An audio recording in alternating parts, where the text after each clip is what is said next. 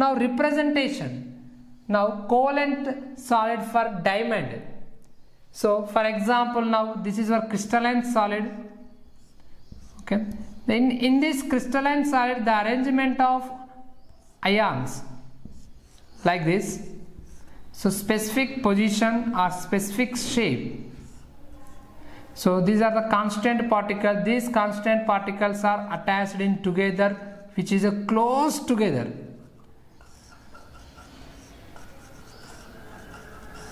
Okay.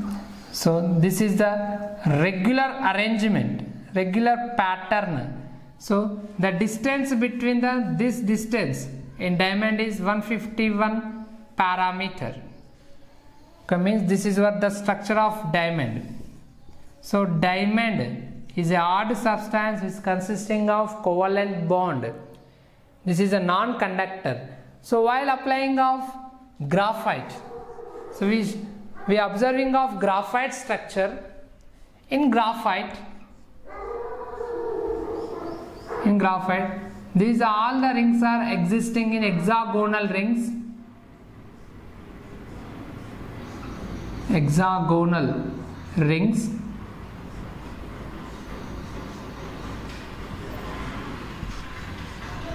So this is the arrangement of graphite. This is a one layer. If you are observing of another layer, so this is the space between the layer. So due to the presence of space in a graphite, it exhibits conductance property and it is a soft substance. So different layers are present. Okay. So all the constant particles are arranged like this. This is our constant particle at a specific position. So this is arrangement of regular pattern. This is the atom or particle. Okay, this is a one layer. So this is our joint-like structure. Generally, the network solid is nothing but a joint-like structure. So arrangement. So one atom is attached like this. So like this. So this is your arrangement. So these are the examples of crystalline solid or network solid. So regular pattern this is. So arrangement like this.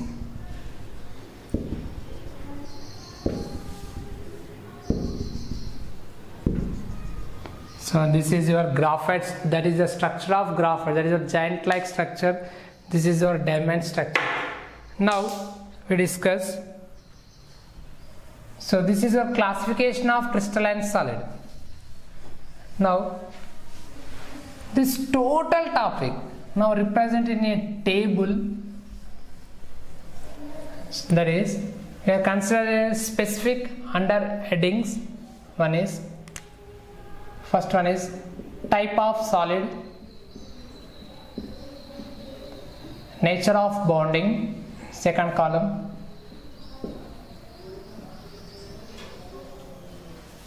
and next one example, and next one is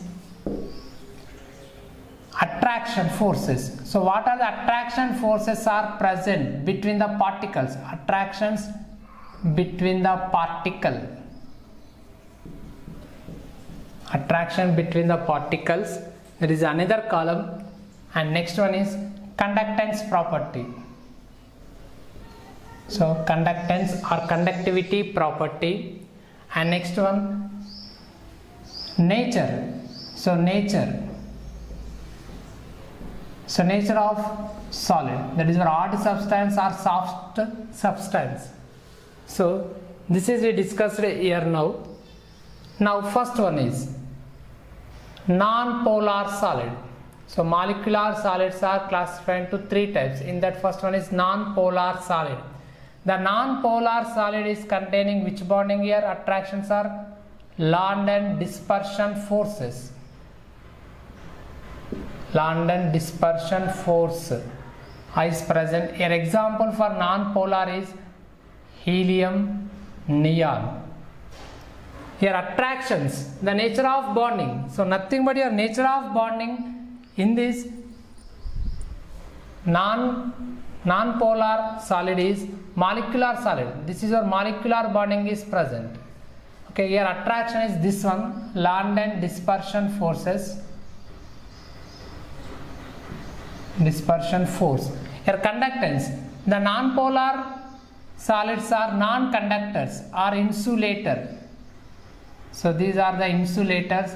Nature of solid is these are your soft substance. The nature of solid is this is your soft substance. So this is your first one.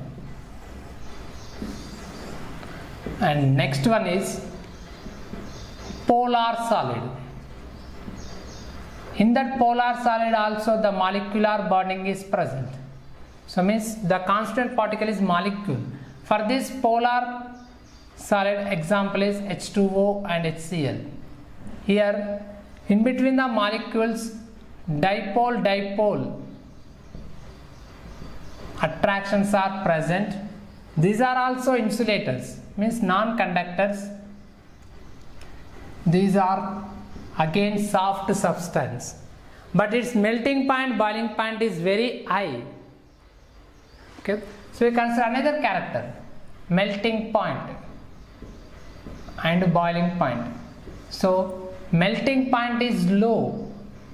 Here melting point is low, but this melting point, the polar solid melting point is very high compared to non-polar solid.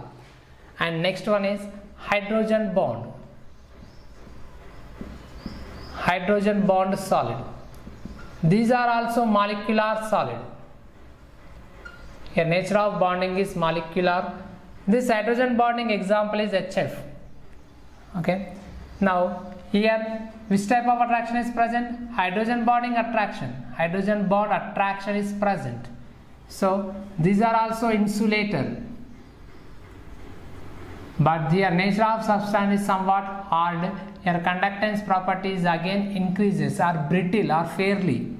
And next one is, if we consider ionic solid.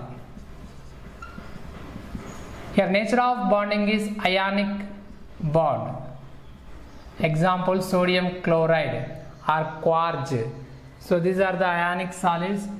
Here nature of bonding is ionic bond. Here attraction between the particles. Here attraction between the particles again which attractions are present? Ionic attractions. Ionic attractions are present. These ionic solids are insulator. These are insulator in solid state. But in molten state or in liquid, it dissolves in liquid state, these are exhibit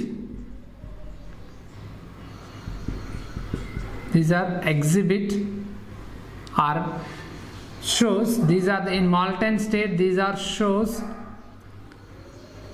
conductance property. These are shows conductance property. The nature of solid, for ionic solids are very hard substance. Its melting point, boiling point value also high compared to remaining solids. And next one is covalent solid. In covalent solid here covalent bond is present. Example, here two types of examples. One is diamond, silicon carbide, aluminum nitride, and next one is graphite. Okay, these three are here shows which characters are present here. Again covalent bond attractions, covalent attractions are present here also same. But diamond, silicon carbide, these all are insulators. But graphite is a conductance property. It shows conductance property because freely delocalized nature. The diamond is a hard substance. It shows high melting point and boiling point. Graphite is a soft substance, shows less melting point and boiling point. So this is a covalent bond. And last one is metallic bond or metallic solid. In metallic solid, metallic bonding is present. Examples are iron, cobalt, nickel. Okay, here metallic bond is present. This is our metallic solid. Okay, so this is your sixth one. In that, the attraction between the particles here freely delocalized. The free electrons are present. The free delocalized electrons are present due to that its conductance. It shows conductance property. Generally, the metallic conductors or metallic solids are hard substance. These are shows high melting point and high boiling point nature. So this is the distinguish between the molecular solids, ionic solids, covalent solid and metallic solids. So this is the classification of molecular solids.